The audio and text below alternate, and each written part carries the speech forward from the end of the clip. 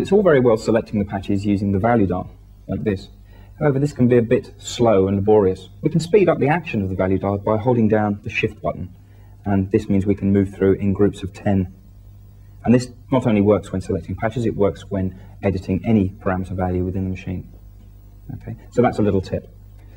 Alternatively, if you want a slightly more direct access, you can use the numeric keypad over here. The patch group, whether it be user, preset A, preset B, and so on, is selected by holding down Shift plus a number. Shift 4 gives us the GM set, Shift 1, preset A, and so on. Once the group is selected, we then select the patch number directly by dialing it in.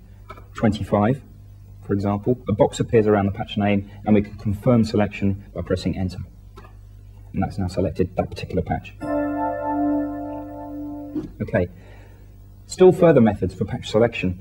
A lot of Roland users are familiar with a completely different way of organizing patches, the 8x8 system, often used on early Roland synthesizers, where you had 8 banks of 8 patches, giving you a total of 64 sounds immediately accessible.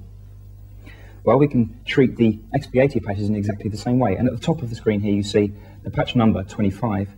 An alternative patch number is also shown, subgroup A, bank 4, sound 1.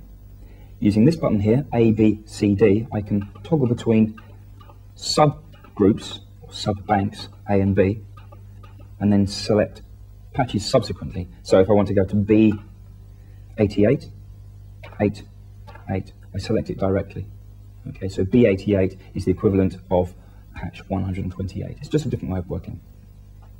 Finally, we have an interesting feature called Sound List.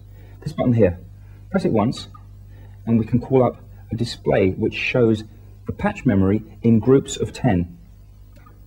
You can see buttons here marked -10, +10. And this is a very convenient way of seeing the different patch types named. We can also change the group by using group plus and minus.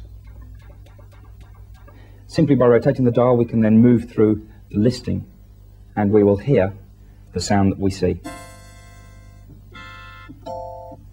And so on. Very, very easy, very user-friendly.